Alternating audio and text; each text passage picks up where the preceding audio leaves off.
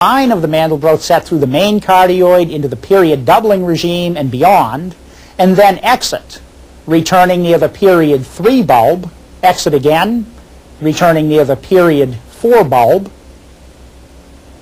and then return to the Mandelbrot set right through the point c equals 1/4. Then we'll go vertically up through the period 3 bulb, through its period 6 region, and then out. So here are the corresponding filled Julia sets to that motion. Here we're outside the Mandelbrot set, then all of a sudden, boom, at c equals 1/4 we enter the Mandelbrot set. Here's where we experience period doubling, and then we period double again. Now let's come back to the period 2 region,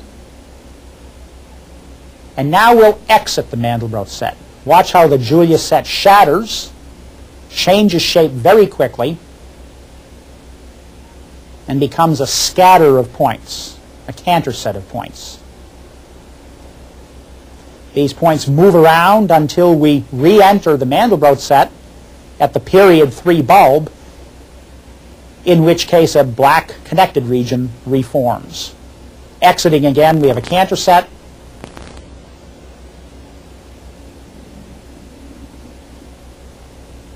Then we touch the period 4 bulb right here, big black region, which again shatters as we leave. Notice that some black regions persist because we used only 35 iterations to check whether a point escaped to infinity. Some points take longer than 35 iterations to escape and are therefore not in the filled Julia set. Here we return through the point c equals 1/4. All of a sudden the filled Julia set becomes large and connected.